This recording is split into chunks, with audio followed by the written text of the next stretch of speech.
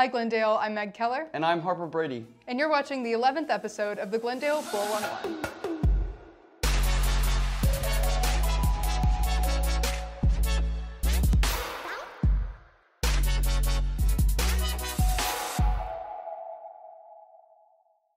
Salt is very damaging on cars. Connor Skinner and I show you how to take care of your car in the winter. During the wintertime, salt is laid down on the roads to prevent ice. However, the effect it has on cars could be a problem. Salt's bad on a car in the wintertime, or really any time, for the structural rails of the car can get corroded, and that's not good because that's what's holding your car together. Brake lines and fuel lines or fittings can corrode and fail, and you don't have brakes, you don't have fuel pressure. That could be bad.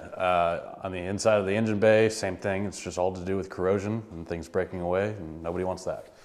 As far as paint, it can, again, corrode the metal under the paint, and if you have any rock chips or anything, it can get in that way. And it could start bubbling out the paint, and then it starts flaking off, chipping off, and from there it's, you're respraying stuff, and that's no fun. Some ways to keep salt off the car in the winter is whenever snow dries up and you don't get a nice day, because here in Missouri we have those sometimes. Take your car to the car wash. I don't recommend doing car washes, but they have the undercarriage spray. That's always good to try to get as much salt off the undercarriage as possible. If you like to hand wash it, stick your arm up underneath the wheel wells, spray them out real good, scrub them. Same thing with the underneath of your car. Just make sure it's as clean as you can get it. For the next time it snows, repeat the process. If it's wintertime, there's salt on the roads at any point, especially where we live and up north and whatever. There's salt on the roads all the time just in case. And any chance you get after a snow or, just when your car starts looking dirty, wash it. Two Glendale brothers take to the stage. Mattia and Jimmy and I have the story. Our band's called Fishing for Saturday. We're called Fishing for Saturday.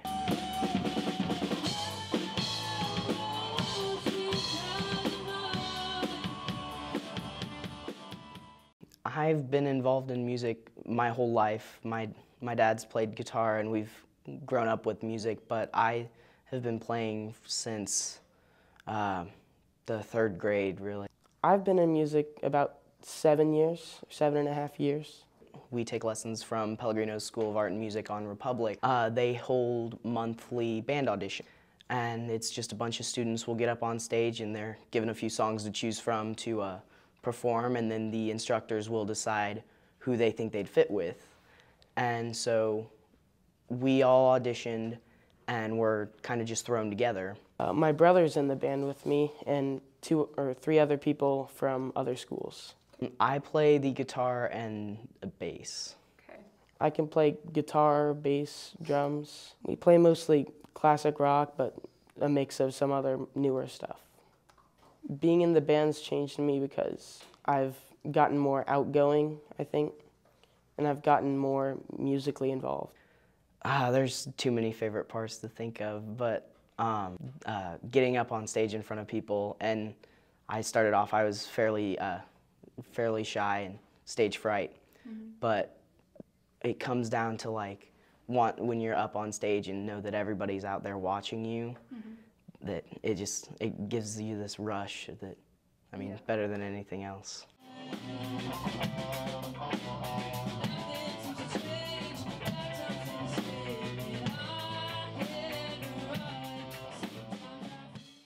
Hundreds of Springfield students will soon have mental health support. Tanner Brady and Mackenzie Mundy have the story. SPS has partnered with Burrell to pilot mental health on-site counseling programs in 9 of its schools.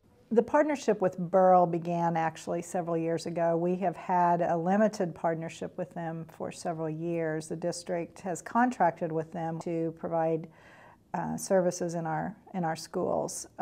It's a limited number. We have 1 clinician for every one of our feeder patterns. So from that partnership, we began to realize that the need is much greater than what we're able to provide there. So we began to explore other opportunities. What evolved over the next year was that we not only want to provide clinical services where a therapist is coming in, a clinician is coming in, and providing therapy, but we want to be able to provide extra support as well.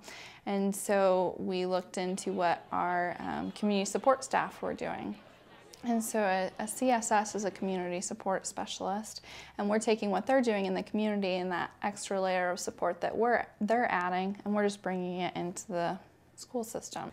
At the high school level, it will be primarily individual counseling, individual group counseling. At the elementary level, we're also going to be able to have what are called treatment specialists, and they've identified a group of students at the buildings who could benefit from having someone there to support the classroom teachers. One of the advantages of starting the program that we're starting in Hillcrest is we will be able to provide more clinical services to other feeder patterns. So because the program will provide more services in the Hillcrest feeder pattern, we're able to kind of reallocate the services that we were providing there.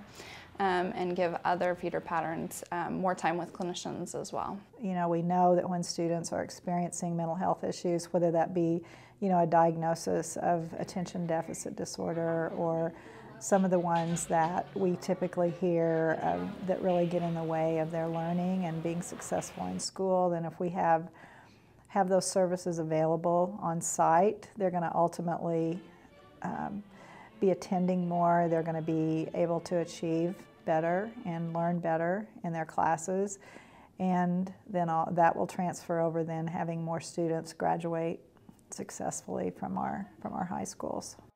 Thanks for watching. Make sure to check us out on social media at the Glendale 411. Signing off, I'm Harper Brady. And I'm Meg Keller.